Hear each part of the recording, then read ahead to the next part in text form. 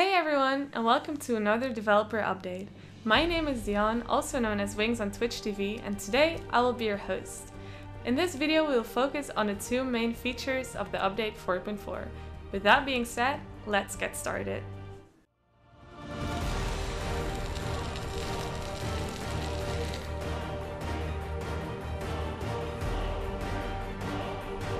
For this update, we decided to have a new look at your dragon and provide a new set of powerful buffs in order to make him more relevant in battle.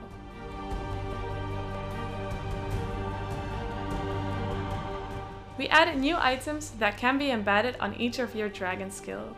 They will come in 5 different tiers: Bright, Brilliant, Radiant, Rare Radiant, and Epic Radiant. And for each tier you will find 4 different kinds: Aggression, Security, Strength, which will increase respectively attack, defense and health for your infantry, cavalry and bowmen, and Dominion, which will increase your troops' attack, defense and health together. Now that we see how they work, let's see more practical use about them.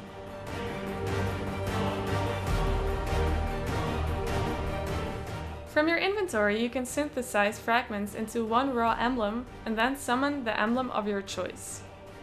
The completed emblem will be added directly to your armory, from which you will be able to enhance the level of it to increase their stats. You can enhance emblem up to level 6 based on their tier by using Emblem Essence.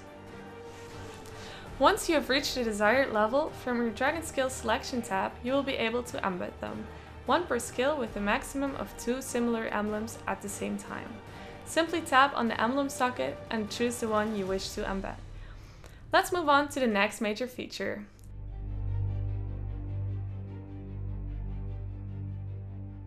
We received a lot of feedback about the negative feelings regarding wounded and dead troops after a battle. Therefore, we added a new building to your city. It's called the Sanctum. If your hospitals are full, a certain percentage of your slain troops will be sent to the Sanctum. They will automatically gather ambrosia that will later on be used to revive troops. The gathering rate is dictated by your hospital capacity and the number of wounded troops.